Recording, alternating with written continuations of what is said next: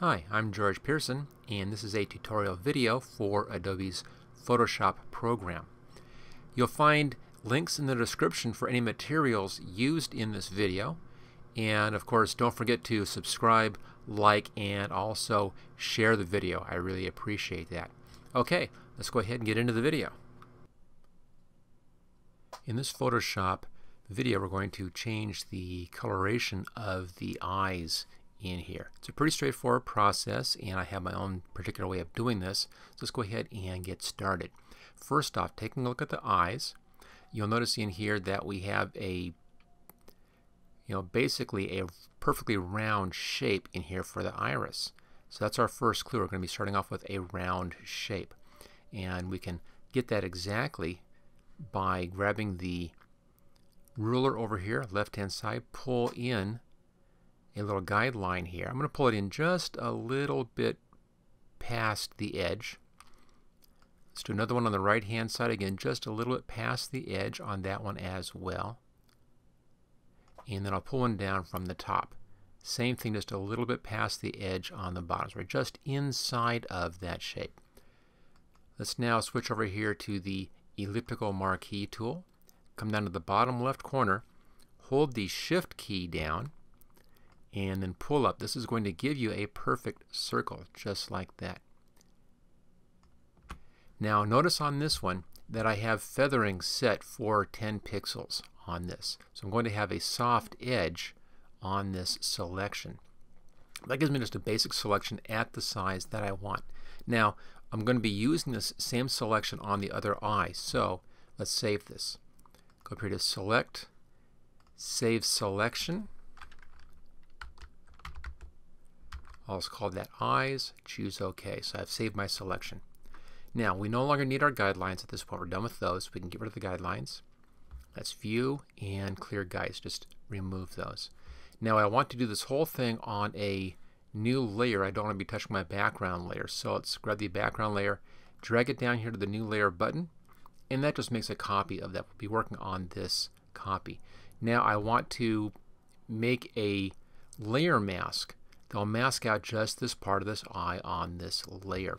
So let's hit the New Layer Mask button, and that will automatically give us a new layer mask, as you can see here, with that part selected. If I hide the background there, you can see it right there.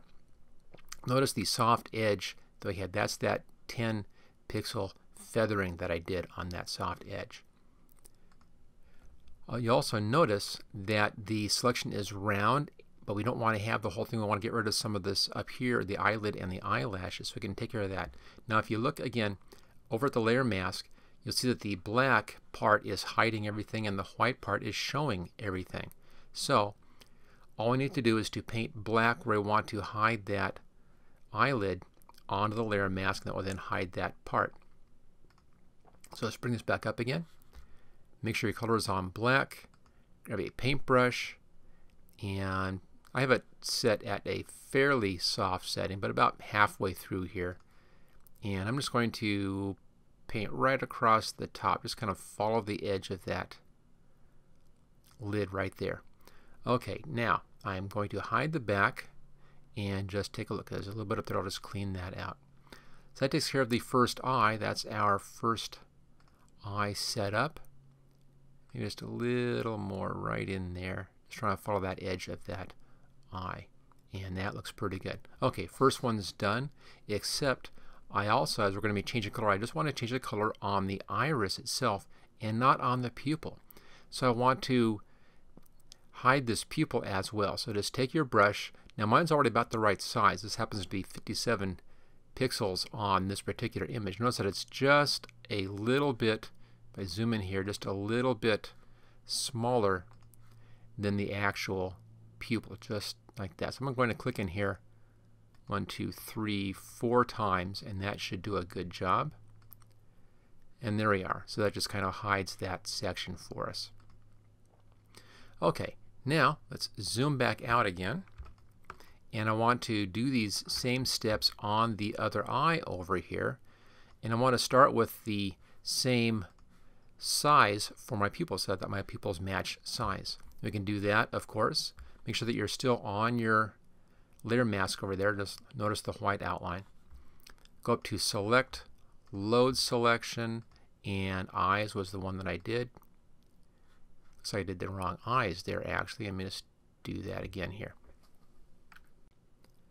Let's go up to Select, Load Selection, and look at the channel down here, and the most recent is at the bottom of the list. Choose OK, and there it is as the one we just did. Now to move this, make sure that you're on a selection tool. I'll just go back to the elliptical marquee tool. I can now drag this over to this eye, and then using the cursor keys, the arrow keys on my keyboard, I'll just tap that into position. There we are. So that's where I want it. Now I want to fill this with white because of course white shows and black hides. So let's reverse our colors here, paint bucket, and fill, and that fills it with white. So far so good. We can now zoom in on this side. There we go, and I can deselect that. If I hide the background layer, there we go. Now I want to do the same thing here. I want to cut in right along the eyelid, and then using black on that, so let's reverse our colors again, back to our paintbrush, and then just follow the line of that eyelid right there. Alright, let's just see how that goes. Looks good. I'm going to make sure I didn't get anything up there.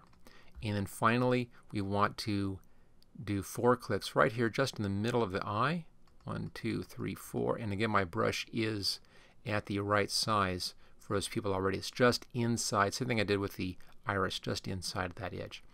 Okay, we now have up here a layer that's just showing just the irises.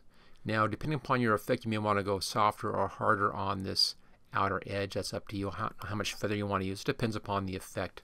This one just seems to work out well for this particular photograph. You'll have to have some feathering in there, but the amount will depend upon how the rest of the effects would go. Now, to change the eye color, I'm going to use an adjustment layer in here. Let's just go over here a little bit like that. That looks good. Come up here to Layer and New Adjustment Layer, and we're just going to be using this color balance. The reason why I like the color balance, and I'm going to make sure that this clicks here actually clips to just that one layer, so we're not changing the background layer at all, so just that one layer. The reason I like this is that it keeps the variation of colors in the iris very, very nicely, so you're not losing anything. Some other techniques will tend to color everything too much. Let's say I wanted to have this as a blue eye. I'll bring in more cyan. There we go. Again, notice how we're getting some blues and some browns and other colors in there. We still have a lot of variation, and that gives us a much more naturalistic look. Let's bring in some more blue and a little bit of green to that, just a touch. Now it's coming in pretty dark, as you can see. I have this set at midtones. You can also adjust your highlights if you want to. Bring the highlights up a little bit. A little more light in there. I think that looks kind of nice. So it's a bit of a deep blue eye at this point. And if I look at the other side, it looks great as well. Notice that it looks perfectly natural. That there's no obvious in here, no obvious item in here showing that this is a faked eye color. Let's say you wanted to have this as a brighter eye. That's easy to do. Come down to this same layer, and we're going to lighten up the eyes on the layer. I don't want to lighten up the layer mask or the adjustment layer. I want to lighten up the eyes themselves. So Layer and New Adjustment Layer, Levels. Choose OK. Now, because I have one layer clipped to that one, the other adjustment will automatically clip as well. Now here is where you can adjust the values. I can bring the darks up a little bit, gives me a little more detail in there. I can bring the lights up, and then I can use this to lighten the whole eye right in there. So you can carefully adjust exactly how much you have. Notice I bring the blacks up, that gives my darkers a little more detail, and that gives me the effect of having more stuff happening in there, which again makes it look more naturalistic. You can use the lower layer here to also lighten those eyes up a bit. These are your output levels, these are your input levels. On the output level, you can go back and forth and just kind of tweak these around until you get just the right setting on that. And don't go too far with these because it'll begin to look fake. If I pull this over, you see how it kind of washes out, kind of blocks everything up. I've taken that too far, so don't go too far on these controls. You want to keep these fairly subtle. But I think we're pretty good there. It looks pretty natural at this point. So there's a blue eye. I'm just going to back out a little bit here. There it is. You see how realistic those eyes look now. So here's the original and here's the new blue eye color. Let's say you wanted to have a different eye color in here. You wanted to have a green. I'm going to leave the levels alone. Let's come back up here to our adjustment layer for the color. I'm going to grab this layer, drag it down to the new layer button, make a copy of that. It looks strange for a second because I have these overlapping. This, by the way, is a trick you can do if you want to really accentuate. Just duplicate your adjustment layers. You can do some really interesting things. But I don't want that for this picture. Let's go back to our natural look. And in this case, I want to change the eye color. Notice I hid that one blue layer. This is my blue. And then let's double click on this layer. And let's just bring in some more green in here. And pull a little bit more red in. And just kind of shift these more towards the green side of things. There we go. So we now have green eyes on that. So there's my blue eyes. There's my green eyes. I can always go back and tweak the levels as well to get the amount of light in those eyes. Real easy way to do this. Now if you want to take this even further, have some fun with this, just go on to your color layer and change your blending mode up here. Lots of different blending modes to choose from. I'm going to be using the wheel on my mouse. And I'm just going to roll through these. And you'll just see some of the different things that happen. There's a color burn, darker color, lighten gives me kind of gray eye effect. Screen gives a real light effect. Color dodge, kind of an interesting, almost marble kind of a look to the eyes in there. There's a linear dodge, real light. But notice we still have a lot of color variation, a lot of detail in there. That makes the eyes look very, very realistic. And as I scroll down here on these things, there's soft light, hard light. Get some real strange things get further on down here. Here we go. Some real interesting, weird looking eyes. Just by changing the blending mode, this is how the color layer here blends into the background there. Now this one is luminosity. It's just taking the lighter values and applying those down, giving us lighter brown eyes. Okay, I'll put that back to the normal again. So there's the blue eyes, there's the regular, there's the blue. Let's switch over to the green eyes. There we go.